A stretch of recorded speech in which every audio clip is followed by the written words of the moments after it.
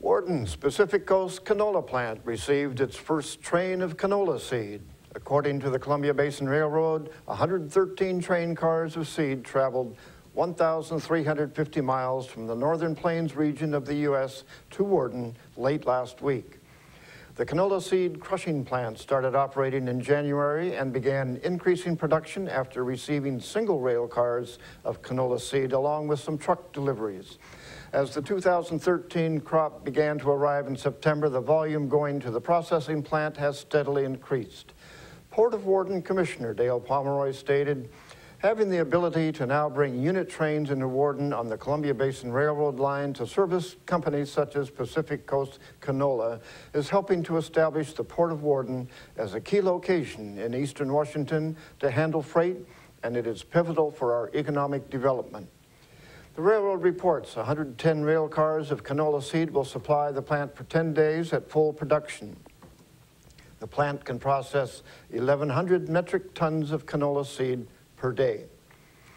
In Northwest news, Washington Governor Jay Inslee has given final approval to a package of tax incentives for Boeing. Inslee signed the legislation today at Seattle's Museum of Flight at Boeing Field.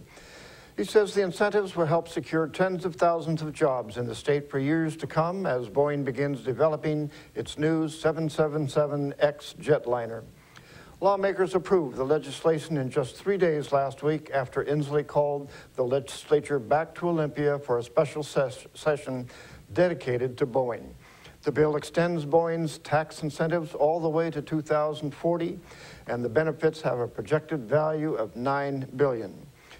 Boeing also says it needs an 8-year contract extension with union members, or the company will look to build the new model 777 elsewhere. Machinists Union members vote Wednesday after the Seattle Times reported the president of the union denounced the contract. Gonzaga University has placed 2 students on probation for violating a weapons policy after one of them displayed a gun to drive off an intruder at their apartment. Seniors Eric Fagan and Daniel McIntosh were informed Sunday of the probation, which allows them to remain in the Washington State School. They had been facing expulsion. Both plan to appeal. The spokesman review reports a man came to their apartment door October 24th, demanding money and trying to force his way inside. He left when McIntosh showed he had a pistol.